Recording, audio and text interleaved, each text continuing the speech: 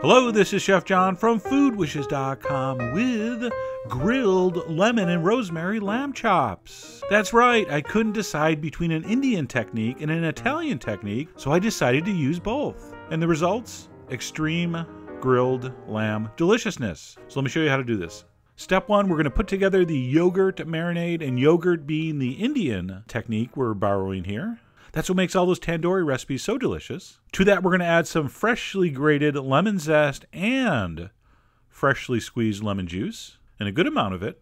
And that spoon worked great for getting the yogurt into the bowl, but now its usefulness has come to an end. So I'm going to switch to a whisk, and now that we have the right tool for the job, we're going to go ahead and spice this up a little bit with a big spoon of chilies. I'm using Calabrian chilies. You could use sambal, or you could use any kind of diced hot pepper. It doesn't really matter, but you want some heat. Then we're going to add a nice big pinch of cinnamon. It's going to give it a little underlying sweetness. I really like what that does with lamb. We're also going to put in a big pinch of dry oregano and a large amount of freshly minced rosemary.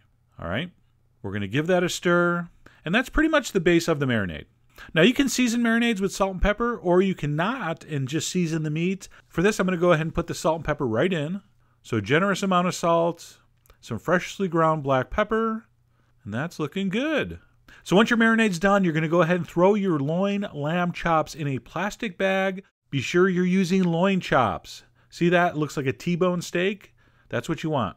If you see the ones that have the small little eye of meat and the long bone, that's a rib chop, not as good. And make sure they're nice and thick, at least an inch thick. All right? So we're going to throw those in the bag. We're going to dump in the marinade. And at this point, I was thinking, this looks like it's missing something. And then I realized I never put the garlic in. So I'm going to throw some crushed garlic in here. All right, so thank God I caught that. That would have been tragic. And I mean that literally. And then before this goes in the fridge, we have to give it a very, very thorough massage to make sure those lamb chops are completely coated.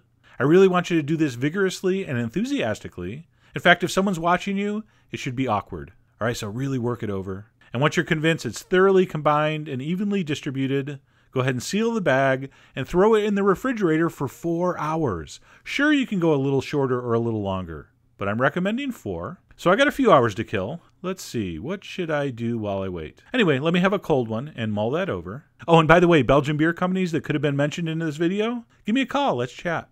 All right, 4 hours later, I was ready to grill. And all you have to do to get these ready is take them out of the marinade, scrape off the excess, and that's it. And of course, there's going to be a little marinade on the surface, but that's what you want. So that's looking good. We're going to head out to the grill that's, of course, already been preheated. And by that, I mean the coals have been started early. All right, they're all white. There's no flames. People, stop putting meat on top of flames. It doesn't taste good. I didn't season mine because I had a good amount of salt and pepper in the marinade, but that's up to you. And I really wish I could give you times here, but you know I can't.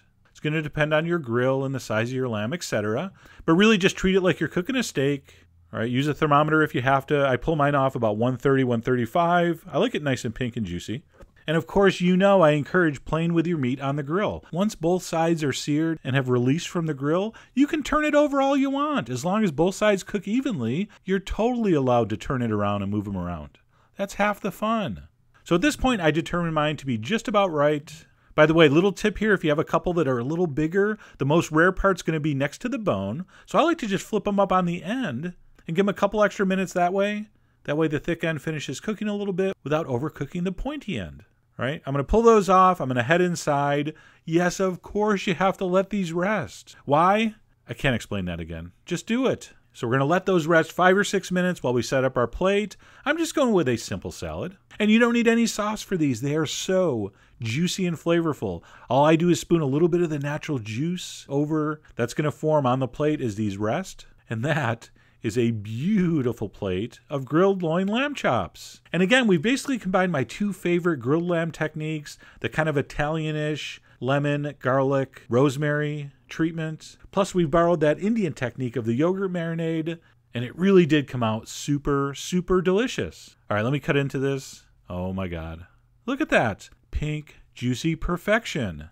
And by the way, it's totally okay not to like medium rare lamb. To each his own. But don't waste your money on this cut if you like your meat well done. Get a lamb shank and braise it for 4 hours, and you can have delicious lamb without eating dry, tasteless meat. So this technique and this cut of lamb is really designed for a medium rare. All right?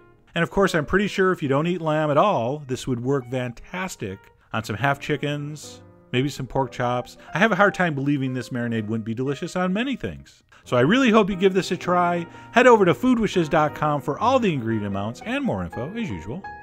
And as always, enjoy.